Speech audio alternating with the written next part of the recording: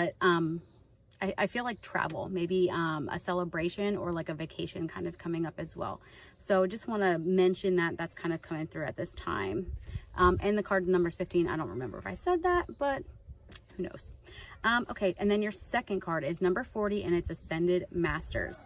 Devoted spirits with specific intentions, right? So Ascended Masters are these beings that are, you know, they've been through a lot. So like Jesus, Buddha, Mary, like all of these different Ascended Masters, they have been going into the spiritual realm and in the energetic realm and really helping humanity, helping the consciousness.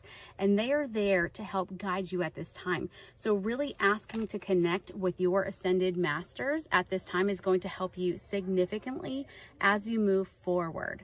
Okay, and you can actually tap into their energy and work alongside of them.